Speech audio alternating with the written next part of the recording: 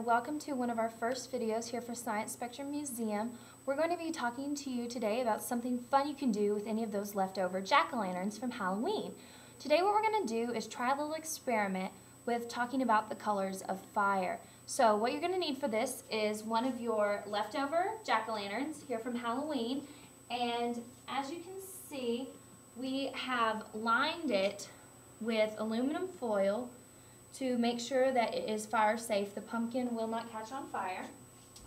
And then the other things we're going to need for this experiment are, of course, a lighter, preferably one with a long handle so we can make sure you're safe.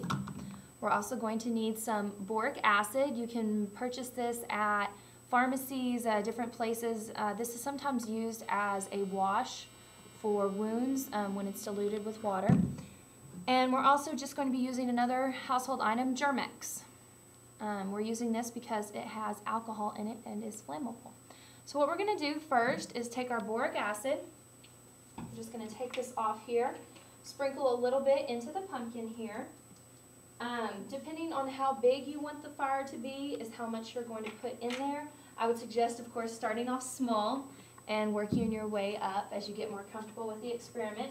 I'm just going to take a few squirts of Germ-X and I'm going to put it into the pumpkin on top of the boric acid.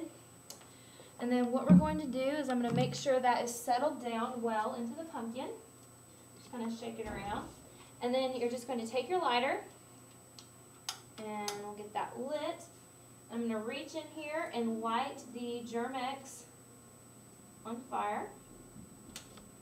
And once that gets burning, it will start burning the boric acid in the pumpkin. I'm going to take the camera over here so you can see it a little bit closer. So we'll walk over here and show you. Down in the pumpkin, you can see there is flame there. And if you look closely, you can see that it is burning, indeed, green. Different chemicals that you can apply will burn different colors. We're just using boric acid today. That's a really simple one. You can try other things. However, I would recommend do some research on them first and make sure they're safe to use at home. All this stuff is safe.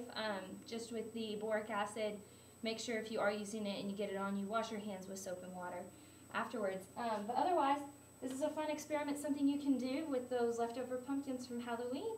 Thank you, and I hope you had fun watching our videos.